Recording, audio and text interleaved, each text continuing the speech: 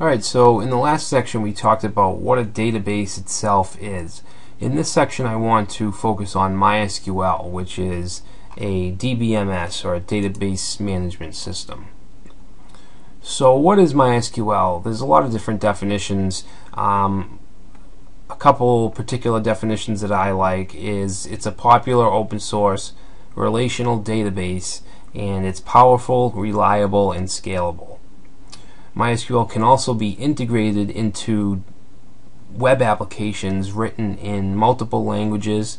I would say the most popular being PHP, but you can also integrate Ruby on Rails with Ruby, or Perl. There's just a whole bunch of different languages you can use with MySQL. Some facts. It was created in 1995 by Michael Wideness. It's open source, and the commercial version is free. We'll talk about some of the other editions that are available, but the commercial version runs on a general public license. It is owned by the Oracle Corporation, which is a huge tech company. It's used with the extremely popular LAMP stack, which is basically it's a software package that's used for web applications, which includes Linux, Apache, MySQL, and PHP. And there's just a ton of sites that you probably go to every day that run on this LAMP stack. So here are some of the features of MySQL. Alright, so first we have foreign key support. MySQL has a few different storage engines, and if we use the InnoDB storage engine, what foreign key support means is that we can have tables that relate to each other, and we can make it so that, let's say we have a users table and, I don't know, a blog post table.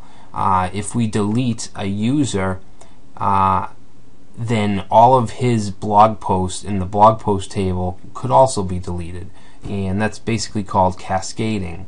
We can enable that, or we can make it so that we could keep the blog post even if the user is deleted. Alright, so another feature is trigger. A trigger is a named database object that's associated with a table, and it activates when a particular event occurs for the table.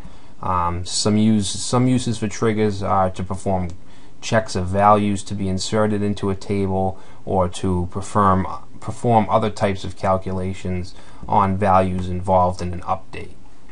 But we'll learn more about this stuff later. Stored procedures. I'm not going to go over all of these. Full text indexing and searching.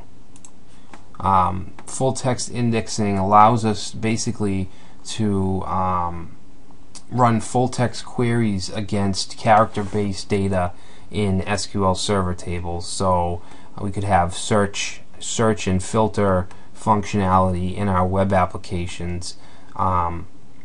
Before we can run a full text query on a table, we have to create a full text index on the table, and we will be doing that in an upcoming section.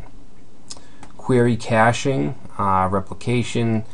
MySQL has really good security features, seamless integration with PHP and other web languages. MySQL is available for on 12 different platforms as far as I know. There might be more, but I'm not sure. Obviously we have the most popular Windows, Linux, and Mac, but we can also run MySQL on Novell NetWare, FreeBSD, OpenBSD, Solaris, and then these other ones that I haven't dealt with, HP UX, IBM AIX, QNX, SGI IRX, DEC OSF. Alright, so that's a lot of different letters. But just so you know that it's very MySQL is supported across a whole bunch of different platforms. Alright, so there's a lot of popular usually open source applications that use MySQL. Some of the most popular being Joomla, WordPress, and Drupal, which are all content management systems that run on PHP, MySQL, and Apache. Typo3, PHP PBB, which is a popular forum script, and ModX, and there's just a ton more that use MySQL. Alright, so there's a few different editions or versions of editions, I guess is a better word. We have the Community Edition, which is what we'll be using, which is what is widely used, and that's free, open source, and free. Then we get into the commercial editions, which are extremely expensive, as you can see. The standard edition is 2,000 USD, the enterprise is 5,000, and then the cluster carrier grade edition is 10,000. Alright, so these are for huge website applications and networks. I'm not really going to go into the specifics for these, but the price is determined by the software and support that's given, things like that. And for a full list of features, you can go to this link here, mysql.com/products, and you can check out the different editions. Okay, so MySQL uses a client-server model, and there are three general program categories. Alright, so first we have the server, and that is the MySQL D program, which is basically the only program that actually touches the database. That's the server. So then we have clients, and a client is a program that you can use to communicate and interact with the server. And there are a ton of different clients you can use. The MySQL client, which is a command line program you can use to do whatever, create tables, add data, or whatever. There's also GUI interfaces that you can use, such as MySQL Workbench. PHPMyAdmin is a web-based client. And then you have utilities, and these are usually special purpose programs. An example of this is the MySQL D Safe program, which basically starts up the monitors and monitors the server. And here's a quick diagram that I created just to kind of give you an idea of how the client and servers are set up. So here we have the main MySQL server, which is called MySQL D, and this can have multiple multiple databases we can create on this server. And in the databases, obviously we have our data, which is put in tables.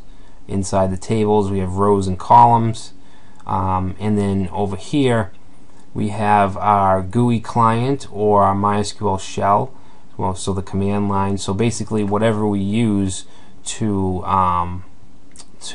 run queries or to interact with the server. And then up here we have our HTTP server, which has our PHP scripts, not exclusively PHP, but different scripts such as Joomla, WordPress, and that directly connects to our MySQL server. Alright, so that's a very simple diagram. Alright, so that's it for this section. In the next section I want to get into more into the database terminology and structure. I want to talk about relational databases and give you an example of how tables can relate to each other.